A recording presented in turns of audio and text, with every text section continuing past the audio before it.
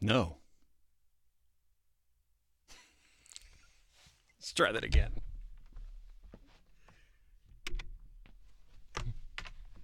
What's happening, Boot Junkies? Mike Delgadio here, back with another video on home studio setup for voiceover.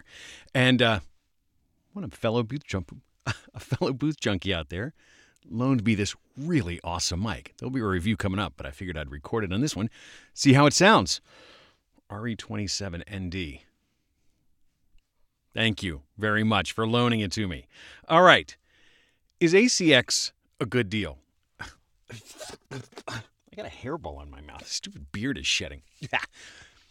Is royalty share a good deal for ACX? And I'm going to say, in 99% of the cases, the answer is straight up no. No, it's not a good deal. Doesn't mean you shouldn't do it, but it's not really a good deal. It's not a good deal for the narrators, and I also think it's not a really great deal for the authors either. And let me tell you why.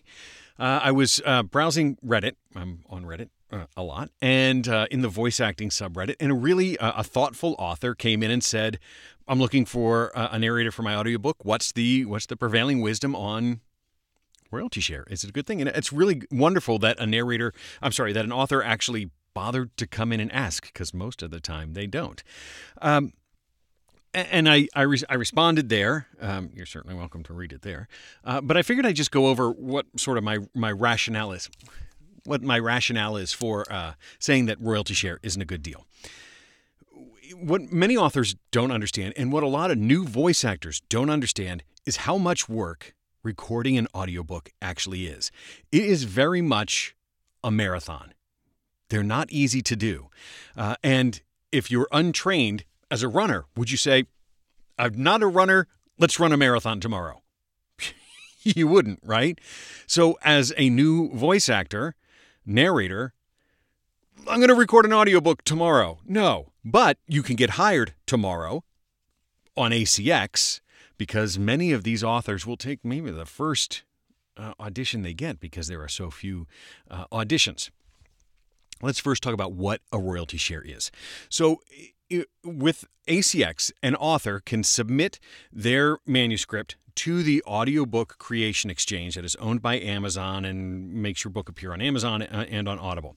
And there are two ways that you can pay. There's the per finished hour, which the narrator gets paid for the length of the final produced audiobook, or they can do a royalty share. And the royalty share means the author pays nothing up front, and the narrator will get a taste of every audiobook sale that is sold.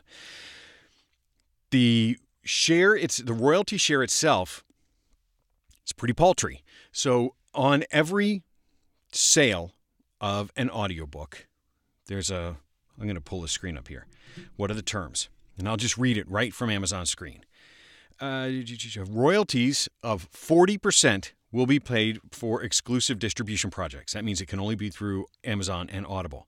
When entering a royalty share contract, that 40% will be split between the rights holder, the author, and the producer, you as the narrator, each getting 20% of the sale. So for every dollar, you're getting 20 cents as the narrator and as the author. So, knowing that for every dollar of book cost, you're going to get 20 cents on every audiobook sale. It's not for every sale, so it doesn't include the ebooks, it doesn't include the paper books, doesn't include any of that. It just includes the audio version, and that's a big deal. So, let's sort of run that out. So as a narrator and someone on ACX, the expectation is that you will be the narrator, the editor, the quality assurance manager, and the mastering engineer. You have all of those roles. So when you get hired to do a book for ACX, the first thing you should do as a narrator is read the book. You have to know, especially if it's a work of fiction, you have to know how it ends to know how to play the beginning. You just can't start reading the book because you won't act it very well. So it helps to read the book in advance. So that takes however long it takes. If it's going to be 10 hours spoken. It's probably going to take you 6 hours to read it. 6 hours down. Then you have to actually record it. So if the finished version is going to be 10 hours, it's going to take you not less than 10 hours to read it. And that's if you are perfect, absolutely perfect with every sentence. You won't be. You're going to retake, you're going to have breaths, you're going to have edits, you're going to either do the type of editing that I do with the clicker, or you're going to do punch and roll editing, but you're going to have lots and lots and lots and lots and lots and lots of retakes, especially in a great big book. For example, I don't do audiobooks, but I do lots and lots of long form narration for Audible. I'm narrating for Audible twice a week, every single week. And my finished work, and I have really tried hard. I'm a pretty fast editor. Typically my projects, I will deliver 30 to 40 minutes of finished audio. And it takes me 3 hours approximately to do 30 minutes of finished audio. And that is without doing the mastering. So somebody else is doing a QA listen and doing the mastering in order to get it to Audible. So I'm just responsible for the narration, reading the script, understanding the script, interpreting the script, delivering the script, and doing the preliminary edit. So I make sure I have no retakes in there. I've got no breaths, no studio noise, no nothing. I do the preliminary edit and I hand it off to engineering, and they go through and they do the mastering of it. And it takes me, using the techniques that you've seen in my other videos, if you watch my other videos, it takes me about 3 hours to deliver 30 to 40 minutes of finished audio. And I've done this a lot. I'm pretty good at it. I'm not spectacular at it. I'm pretty good at it. If you're new and you don't have the editing process sort of in you, you're not practiced at it, you're not going to do 30 minutes in 3 hours. You're going to do 30 minutes in 5 hours, 6 hours. So they give you an estimate, and I'll show you an estimate. I just picked a book at random. I just searched for books at random, so we'll just pick the first one that comes up. So this book is 8,500 words. They're expecting 1 hour. So for a novice person, that's a pretty good estimate, pretty good. So for a novice narrator, 1 hour of finished audio is probably going to take you 5 to 6, maybe even 8 hours, especially if you're not really good at editing, or you've got a high noise floor or something that you need to work on. So a tiny book like this, 1 hour, 8,500 words, is going to take you a full workday. Let's pick another one. The Courtesan, I never heard of this one. 86,000 words. This one is going to be estimated 9.2 hours finished. Call it 10 hours when it's done. That will take somebody experienced like me, that would be not less than a week's work to do all of that stuff. Probably more. If you're a novice narrator, it's probably going to take you 2 weeks, working 8 hours a day. It's going to take you 2 weeks. And chances are your voice isn't going to hold up for 8 hours a day. So it could take you as much as a month to get this down. And that means all of that time that you're recording this book, you're not getting paid for any other work, right? You're going to be working exclusively for this. Now, okay, so it takes you a month. Well, I'll just make it up in sales. I mean, it's only a week or two's work. I can, make some sales. The challenge is for this book, its sales rank is quite low. It's the 351,000th most popular book. So if we take this book, and I have no idea, I just picked this at random. So let's search Amazon for this book.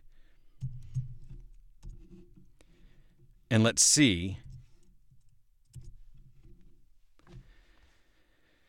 It's a $17 book, so you're gonna make $1.50 on every sale. Is that right? No, I mean, you're gonna make just a couple of bucks. But is it selling? That's the question. It's been out for a while. It's ranked really low. There's no reviews for it. So how many is this going to sell? None. right? So you're not going to make this back up. So you're going to work for 2 weeks, and you have to rely on this author or you to do enough marketing, which also is not free, enough marketing to recover not only the 2 weeks of work that you're putting in on creating the audiobook, but then whatever you spend on marketing, standing up a website, doing tweeting, or whatever it is, hours that you will spend trying to promote this book in order to recover your costs. It doesn't feel like a great deal, right? It doesn't feel like a great deal for the author. It doesn't feel like a great deal for the narrator. Why doesn't it feel like a good deal for the author? They're getting the work for free. Well, somebody like me, who's an experienced narrator, would look at that and go, there's no way. There's no way I'm picking that book. But a novice narrator would go, whoa, sure, I can do that. It's only 9 hours. I can do that. And then they get into it, and it turns out that it's a lot more work in it. And it shows their inexperience. They don't know the mechanics of their job very well. They don't know the mechanics of the earnings very well. So you're going to get a novice narrator. Nothing wrong with a novice narrator. Everybody has to learn. But for the author, they want a good finished product, one that's actually going to sell. But the more inexperienced the narrator is, the lower, just by nature, the lower quality the product's going to be. And that's not a slight to new narrators. We're all new narrators at one point. It's just that your work is not going to be as good as somebody who's been doing this for a long time. It's just the way it works. So for the author, you're going to get a lower quality book because you're not willing to pay. So if you're not willing to pay, then people aren't going to be willing to work. So the challenge is, if you want a good product, you have to be willing to pay for it. If you want to develop a good product, you have to be willing to put in the work, but you should also expect to be compensated for that work. And you're not going to do it on a risk. So the only time royalty share actually becomes worthwhile is if you think you can recover that money in royalties. And at 20%, at 20 cents per dollar, $2 for 10, and every $10, so this is going to be a $3.50, whatever it is. You'd have to sell quite a few copies in order to recover the potentially few $1,000s that you should expect to get paid in a couple of weeks' work. And so the mechanics of it they don't really work out. And I personally think that Amazon is taking advantage of novice narrators who are willing to do that job just so they can get books out there. And I don't think it serves the narrator very well. I don't think it serves the author very well. I don't think it serves ACX very well because I think the product that they get is not great. So now, here's what I'll say. I'll say this to new narrators. Go ahead and do one. If you're looking for real life experience, I have books on ACX that are there that you'll never find because they're not great titles. They don't sell anything, but ACX at the last stage allows you to pick a pseudonym. So you don't have to put your narration out under your name. So if you want to learn the process, if you want to pick a book and narrate it and go through the editing and the mastering and learn all of that stuff and use this as a training ground, and hey, maybe you'll make $5 a year on it, but it's a learning experience, then go for it because you can use a pseudonym at the end and you don't have to attach it to your real name. I did it. And it's not a name that I will ever utter in real life. You'll never hear me say the name because I don't really want it associated with my career, but it was a good training experience for me. Take that for what it's worth. But it helped me learn and understand the process for ACX. It helped me get hired to work for Audible every single week. It was a good training experience. And yeah, have I made like $30 in the 18 months that the book was out? I made like literally $30 on each of these books. It was like nothing. So that's that. I'm not a big fan of royalty share, and that's why I don't really participate in ACX that much. I ended up doing one audiobook. I don't love them as a marathon. I ended up doing one audiobook that ended up being a per finished hour, and it turns out to be a pretty good deal. Unless you're in the union, you might get $115, $150 per finished hour. So a 10-hour book, you'll get $1,500, and you have to decide if that is worth a week of your life to do it. Now, some of the other pitfalls that new narrators get into is, one, they don't understand the mechanics of ACX before they get to delivery of it. So they'll record the whole thing and then they'll send it off and they'll go, your noise floor is too high. And you go, my what? I don't know how to do that. Or your RMS is too high or your RMS is too low. And you go, I don't know how to fix that. Or there's breaths or there's edits or you're not meeting the technical requirements. And the last thing you want to do is get all the way to the end and realize you haven't met the technical requirements and you got to do it over. What? No. And you also have to be aware that authors have a lot of pride in their book. And it's their, for many of them, it's their baby. And they want that narration to be just right. And they have a notion of how that book sounds in their head. There's nothing wrong with that. When we read, we all hear the narrator in our head. The hard part is when the author's in-head narrator sounds different than you as the real-life narrator sounds in delivering their work. And so they'll say, well, that's not the way the character Johnny was supposed to sound in this. Could you redo that section? Or that line doesn't sound like it's going to be foreshadowing enough for this other thing. Could you redo that line? And all of a sudden, if you get a load of retakes, more and more and more and more and more work. And I see that all the time on the narrators groups where authors will have strong opinions about the way the audiobook is delivered, and it ends up creating a huge amount of work for the narrator.